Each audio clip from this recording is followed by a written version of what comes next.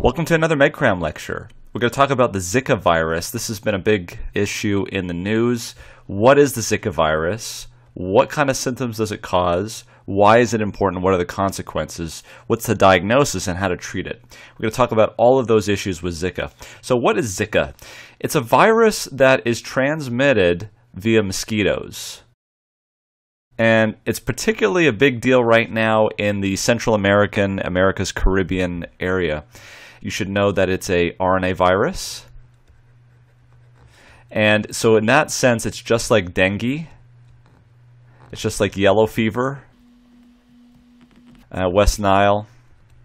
Okay, all of these are viruses that are transmitted by mosquitoes in that sense. And specifically, it's the Aedes mosquito, which means that you've got to be aware of this in the daytime, because that's when that mosquito feeds. It feeds in the daytime. So it's an RNA virus, and as a result of that, it uses reverse transcriptase, and that is very similar to the HIV virus. So why is this a big deal? Well, they can find this virus in blood, in urine, in semen, saliva, in cerebral spinal fluid, in breast milk, and in amniotic fluid. So the WHO recently said that this was spreading explosively in the area of Central America, northern part of South America, and also the southern part of North America. So the question is, well, what happens when you're bit by an infected mosquito?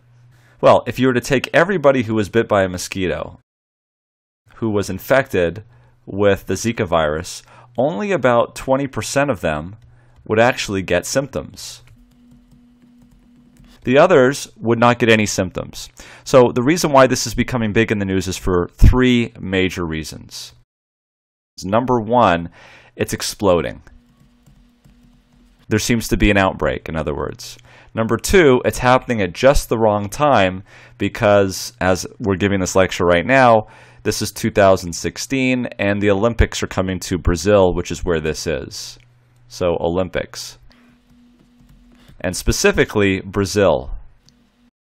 But the third thing is, and this won't change after the Olympics or Brazil, is that one of the most feared complications of this virus, even though hardly anybody ever dies from it, is if a pregnant woman is exposed to this virus and indeed contracts it, there is a concern for birth defects. Specifically, something called microcephaly. That's a small head, basically, and it can cause mental retardation, etc. Specifically and exceptionally, if the infection occurs in the first trimester. That's when the greatest risk is. Of course, that's when the head is developing. So if you're bit, you've got about a 20% chance of getting symptoms. So what are those symptoms? The big symptoms that you should look out for is a low-grade fever. That's very nonspecific. But the key there is low-grade fever. The other one is a maculopapular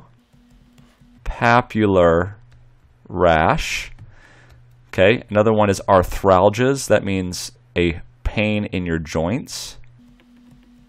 So arthralgia, specifically the small joints, like the hand, the small joints of the hands.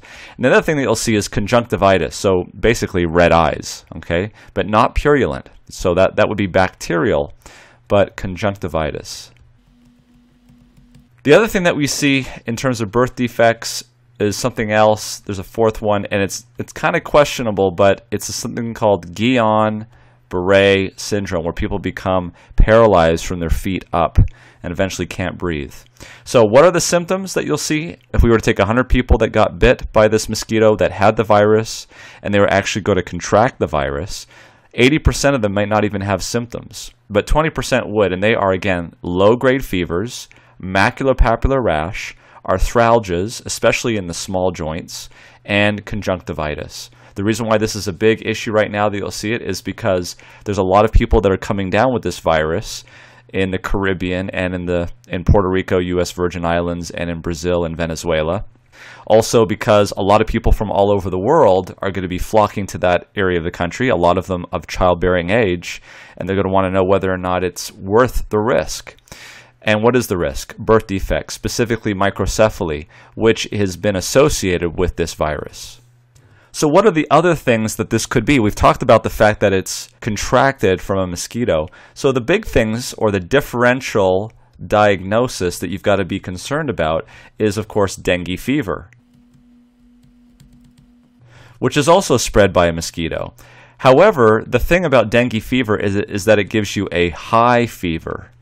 Not a low-grade fever, but a high fever.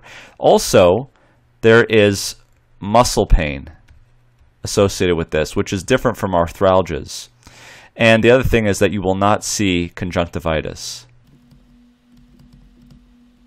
The other thing that you've got to be concerned about in terms of the differential diagnosis is a condition called chikungunya, which has nothing to do with the animals of chickens per se, but chikungunya also has high fever associated with it.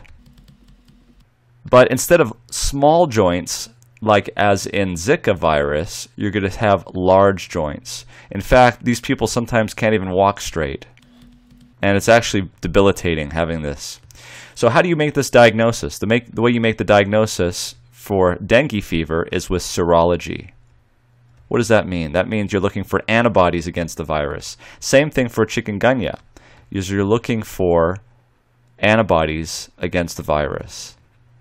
Okay, that's how you can tell that it's not Zika virus.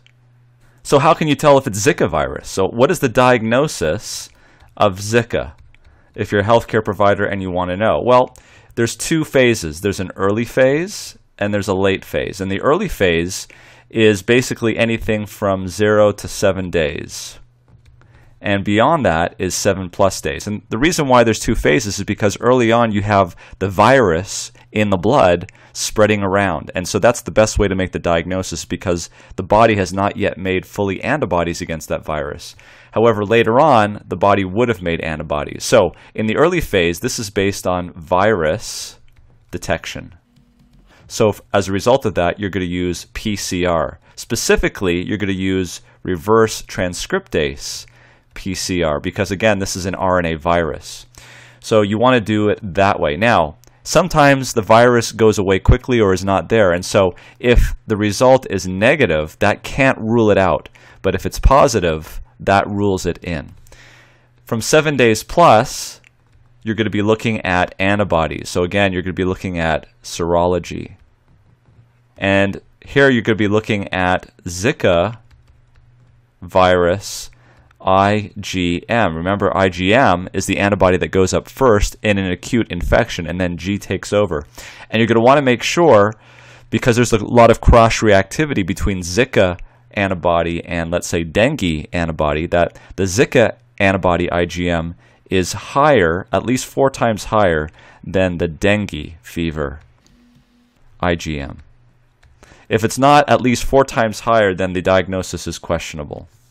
And if you don't have access to this, you can always ask for the CDC or the public health, depending on which county of the United States you live, or if you're living outside the United States, the WHO. So what about the treatment? What about the treatment for Zika?